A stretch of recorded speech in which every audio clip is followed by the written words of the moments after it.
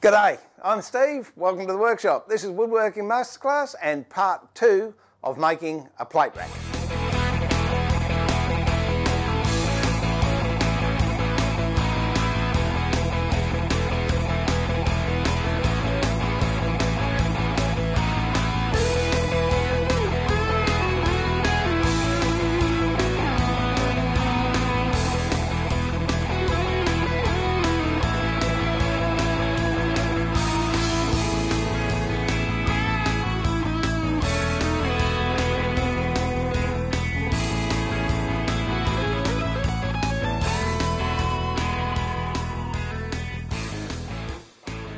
So I finished off shaping the other one of these.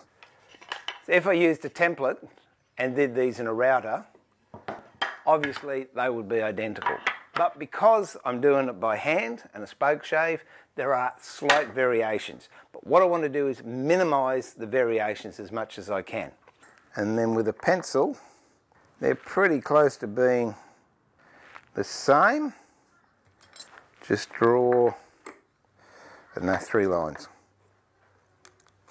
So now what I can do is put those in the vise.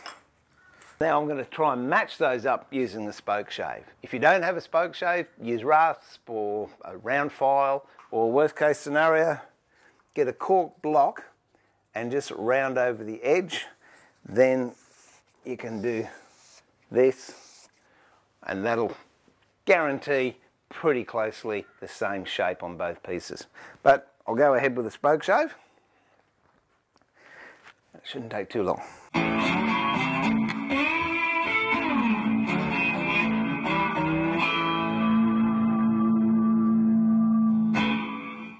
So now that's the 2 ends. So I'll put those to one side for the moment. What else I did was, out of that bit of timber, I just ripped the shelves and the 2 back supports. And as you can tell, they're longer than I need them. And they're a little bit wider at one end than the other, so I'm going to have to plane that nice and flat. As a matter of fact, I think I'll go about 920. I said I'd keep these at 900, but the reason I'm going a little bit longer is because I'm going to have to hand plane this, and I don't want to get any snipe from the hand plane, so that extra little bit at the end will give me a clean cut. And normally I would do a knife cut and then lead in with a chisel. In fact, I'll do it anyway. It's good habit to get into. The reason I wasn't going to is because I've got 2 tenons to make on this end. So if I didn't do the knife cut and it's rough sawn, it doesn't matter because I'm going to be taking away that top layer anyway to create the tenons. But, as I said before, it's good practice. Now when you're taking this slice out, always make sure you're on the waste side. So I'm cutting this little piece here off, so I'm going to slide the chisel on the waste side of my cut line. Because if I go on this side, then I've actually marked the board that I want to keep.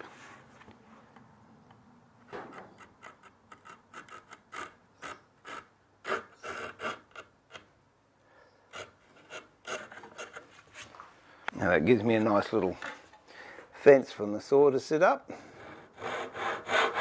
until it can sit in its own curve track.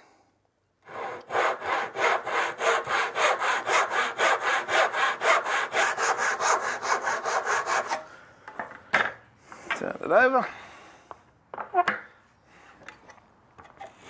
Just join those 2 cut lines up. And there we have it.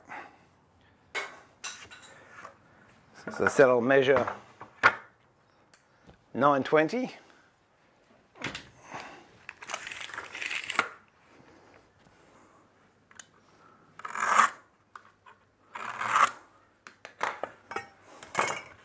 On the waist side.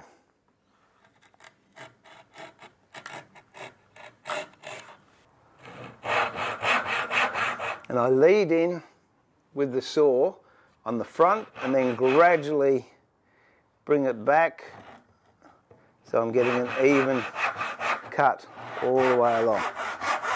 Then lean it at the back. Now I'm fine.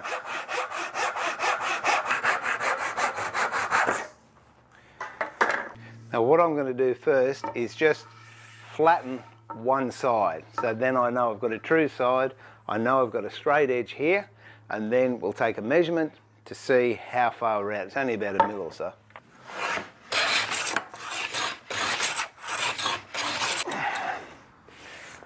Alright, so that's nice and flat. So as you can see, that's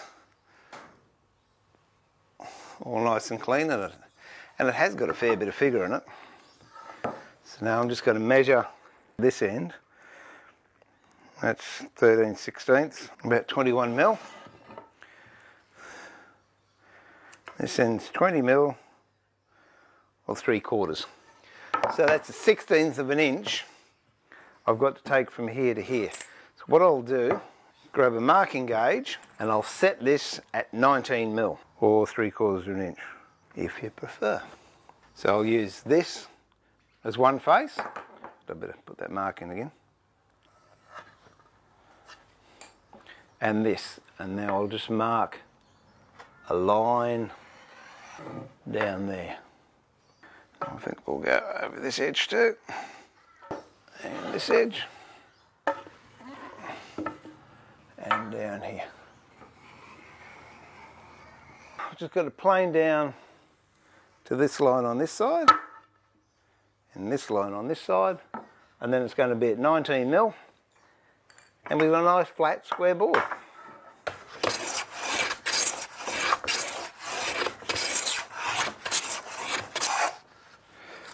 That's actually got quite a bit to come off yet, so what I might use is a scrub plane to start with. If that's a little bit too aggressive, I'll go over to what I call a hogging plane. Now if you have a look at the blade on the scrub plane, you can see it's pretty aggressive and it rips huge amounts of timber out. Whereas the hogging plane, which is basically a number 4, but I've just got the blade and ground a bit of a round on it. That's not quite as aggressive as the scrub plane, so I might try the scrub plane first, see how close I get to the line.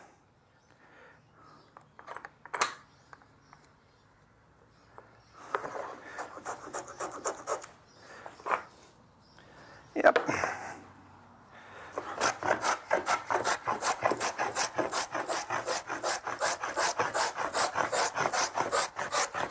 You can see the big sort of tracks that it leaves. But it does remove stock very well and very quickly. And as you can tell, there is no finesse with this plane at all. Now I'll do it a bit with the hogging plane.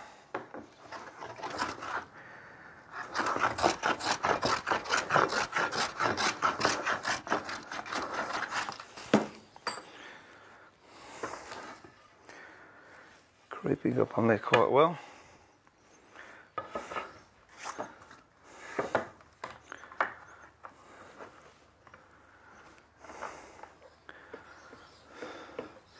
Couple of long shots, there we go.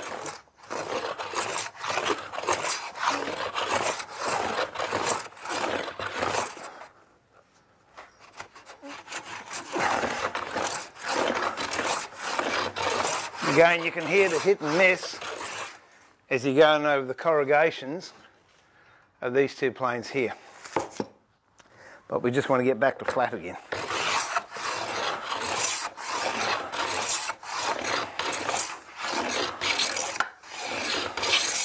Just this edge along here needs to be done now. And then we're right. So I might have just used a smaller plane on that.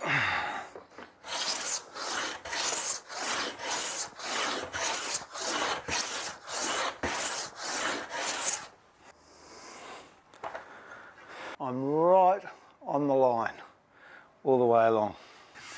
Now what I've got to work out is where I'm going to put a slot down the front. I need the slot so the plate isn't just sitting on a flat bit of timber and can slide off. So it's got to be a recess. Now, by all means, if you've got a router, use a core box bit. You could even use a square bit. You could do this on the table saw. If you've got carving chisels, you could use a gouge, maybe a 920 or something like that to clean it up. But what I want to use is the old-fashioned moulding planes, rounders and hollows. These are the hollows. I think that's the right way. I always get confused. If they make a hollow, they're hollow, but they're round. Go figure, I don't know. Anyway, I'll call them hollows. I've got a number 8 and a number 4. And what I want to do is put the initial hollow down with the number 8, and then I'll put a slightly deeper one in with the number 4. And I'm going to set a fence up. I might just get rid of some of these shavings too, I think. I'm impressed, nothing's been broken. Look at Bob, he's over it, aren't ya? Don't you love shavings? Much nicer than sawdust.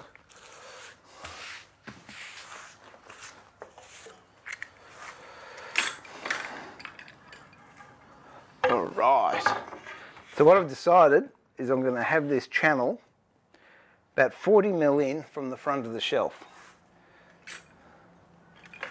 So I'll set my marking gauge up at 40 mil.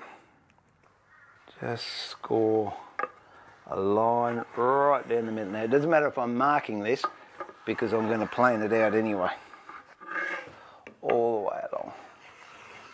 And yep, this board is still about an inch oversized, so that's okay.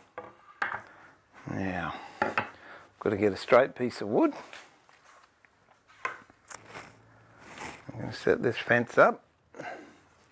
So this can run all the way up. What I'm going to do is start at this end and just take little shavings to start with and work my way back as I go.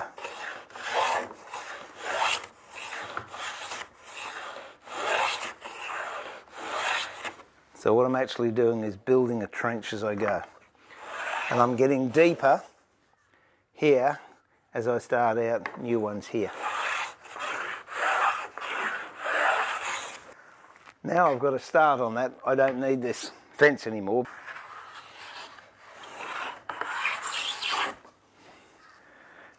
Now what I'm going to do is change over to the narrower one, which is a number 4, and put a deeper gully in there again, but I want it on the front of it. So I'll lean the plane into it a little bit.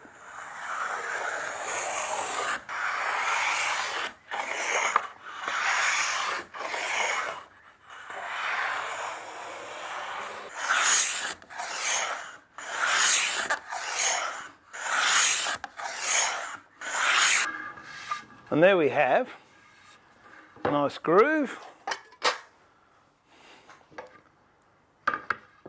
that the plate can sit in. While we're in the mood, we'll do the second shelf.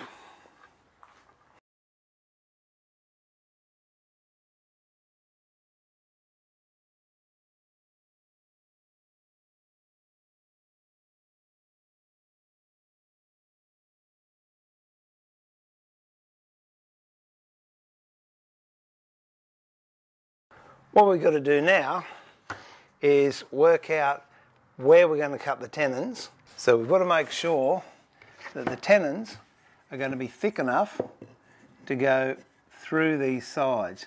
The reason being I'm going to put wedges on it and I'm going to decorate this side so it's going to come through. If we're about 1 millimetre proud coming through, we can clean that up later on. So that's it. Next time we'll start cutting tenons and doing some mortising. Now, it might not appear that we did much this session, but in fact we did. We covered a lot of different hand planes, a lot of different hand tool techniques. There were scrub planes, hogging planes, shooting planes, smoothing planes, spoke shaves, moulding planes, rounds and hollows. So I hope some of it is of use to you and you can use it. But by all means, if you like power tools, whack a router, dock it on a drop saw, put it through a thicknesser, and it's going to be a lot quicker for you. But next time we'll be cutting the tenons and sinking the mortises and start to actually set up the rack. So this is Steve pulling the shed door down and saying, oh, please, if you like what we do, go to Patreon and see if you can help out, because we'd really appreciate that, wouldn't we, Bob?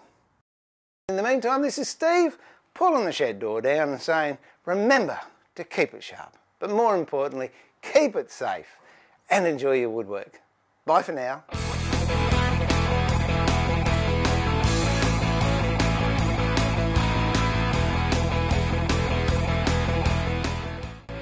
I use what I call a hogging plane,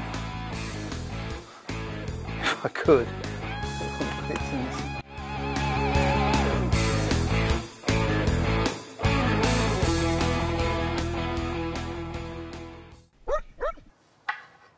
And the two back supports.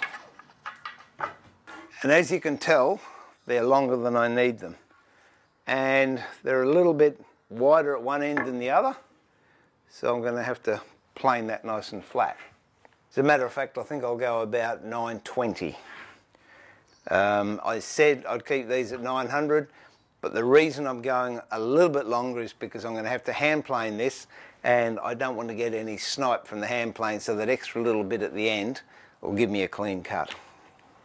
And normally I would do a knife cut and then lead in with a chisel. In fact, I'll do it anyway. It's good habit to get into.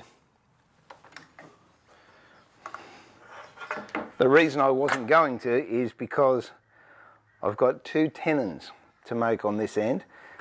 So if I didn't do the knife cut and it's rough sawn, it doesn't matter, because I'm going to be taking away that top layer anyway to create the tenons. But, as I said before, it's good practice.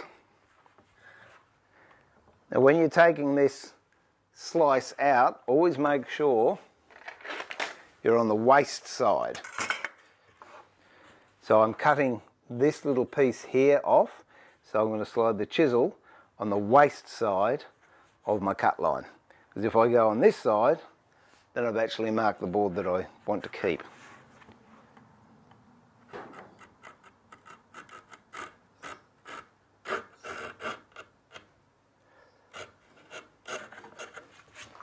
Now that gives me a nice little fence from the saw to sit up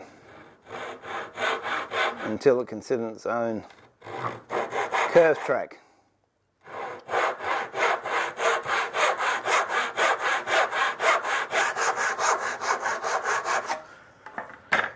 Turn it over. Just join those two cut lines up. And there we have it. So I said I'll measure 920.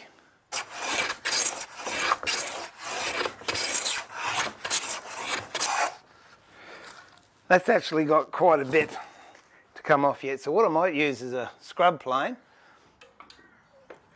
to start with. If that's a little bit too aggressive, I'll go over to what I call a hogging plane. Now if you have a look at the blade on the scrub plane,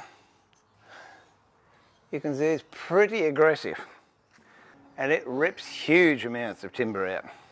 Whereas the hogging plane, which is basically a number 4, but I've just got the blade and ground a bit of a round on it. That's not quite as aggressive as the scrub plane, so I might try the scrub plane first, see how close I get to the line.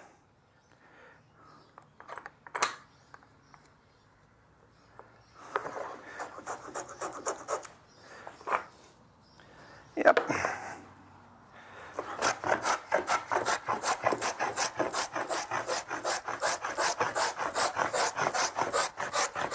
You can see the big sort of tracks that it leaves. But it does remove stock very well and very quickly.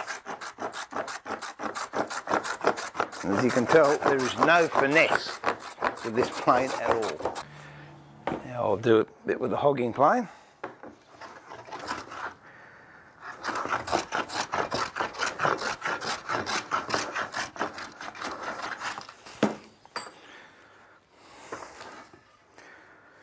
Creeping up on there quite well.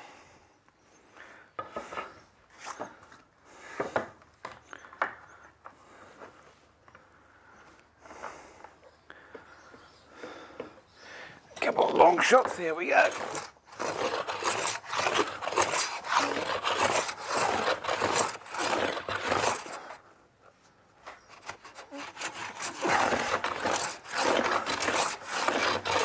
Again, you can hear the hit and miss. G'day, I'm Steve, welcome to the workshop. This is Woodworking Masterclass and part 2 of making a plate rack.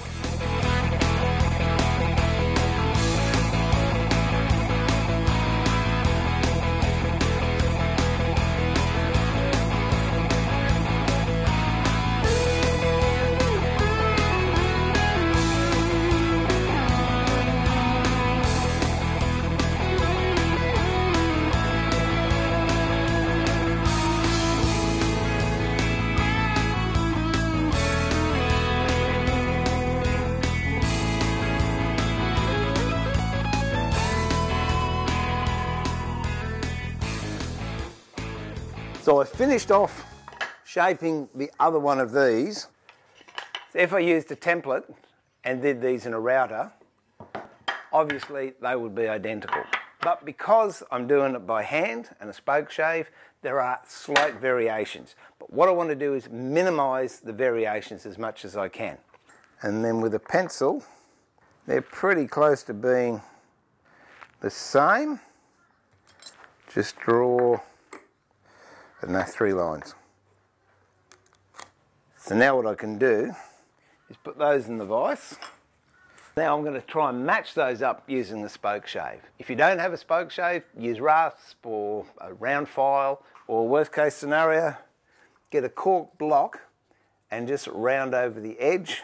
Then you can do this, and that'll guarantee pretty closely the same shape on both pieces.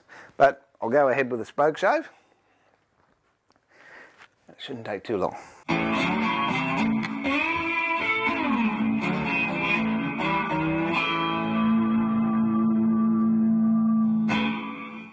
So now that's the 2 ends. So I'll put those to one side for the moment. What else I did was, out of that bit of timber, I just ripped the shelves.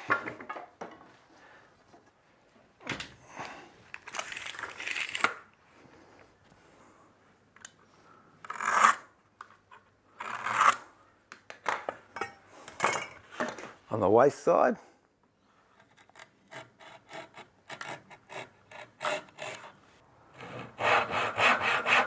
And I lead in with the saw on the front and then gradually bring it back so I'm getting an even cut all the way along. Then lean it at the back. Now I'm fine.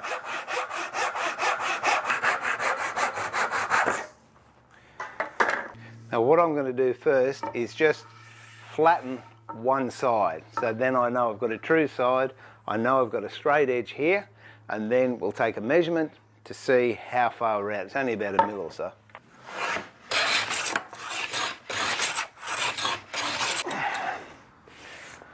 Alright, so that's nice and flat. So as you can see, that's all nice and clean, and it has got a fair bit of figure in it. So now I'm just going to measure this end. That's 13/16, about 21 mil. This end's 20 mil, or 3/4. So that's a 1/16 of an inch I've got to take from here to here. So what I'll do, grab a marking gauge, and I'll set this at 19 mil, or 3/4 of an inch, if you prefer. So I'll use this as one face. I better put that mark in again. and this. And now I'll just mark a line down there. I think we'll go over this edge too, and this edge, and down here. I've just got to plane down to this line on this side, and this line on this side, and then it's going to be at 19 mil, and we've got a nice flat square board. As you're going over the corrugations of these two planes here. But we just want to get back to flat again.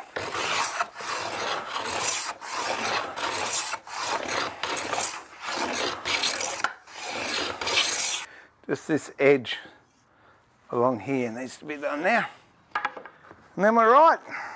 So I might even just use a smaller plane on that.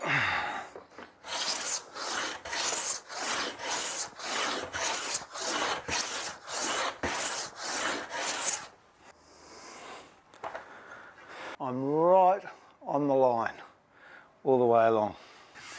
Now what I've got to work out is where I'm going to put a slot down the front. I need the slot so the plate isn't just sitting on a flat bit of timber and can slide off. So it's got to be a recess. Now by all means, if you've got a router, use a core box bit. You could even use a square bit. You could do this on the table saw. If you've got carving chisels, you could use a gouge, maybe a 920 or something like that to clean it up. But what I want to use is the old-fashioned moulding planes, rounders and hollows. These are the hollows. I think that's the right way. I always get confused. If they make a hollow, they're hollow, but they're round. Go figure, I don't know. Anyway, I'll call them hollows. I've got a number 8 and a number 4. And what I want to do is put the initial hollow down with the number 8, and then I'll put a slightly deeper one in with the number 4. And I'm going to set a fence up. I might just get rid of some of these shavings too, I think. I'm impressed, nothing's been broken. Look at Bob, he's over it, aren't you? Don't you love shavings? Much nicer than sawdust.